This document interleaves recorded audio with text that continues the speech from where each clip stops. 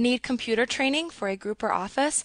Contact us today to get a free demo of our training at www.teachucomp.com/enterprise-licensing. Another feature of the integration between Microsoft OneNote and Outlook is the ability to send notebook pages directly from OneNote through Microsoft Outlook. This might come up, perhaps you're in a meeting or in class and you're taking notes or gathering other information, and you decide that you'd like to send that via Outlook to someone. This is how you can do that. So to send a page from OneNote, first navigate to the page you wish to send. I think we'll go ahead and go back to our products section, and we'll go ahead and send this Microsoft Office 2013 page that we have been working on. Next, you click the Home tab in the ribbon, and then click or tap the Email Page button within the ribbon down here at the end. Give that a click.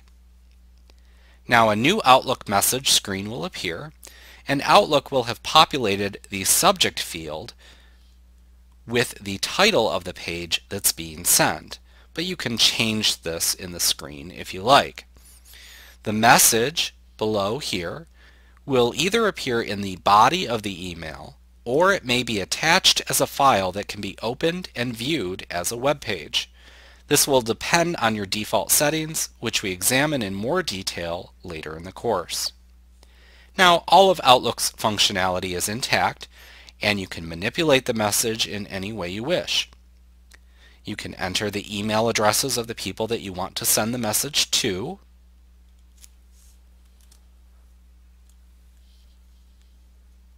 And then you can click Send when you're ready to send your message. Your OneNote page is now sent to the recipients. It's really that easy. Like what you see? Get a free demo of our training for groups of 5 or more at www.teachucomp.com/enterprise-licensing.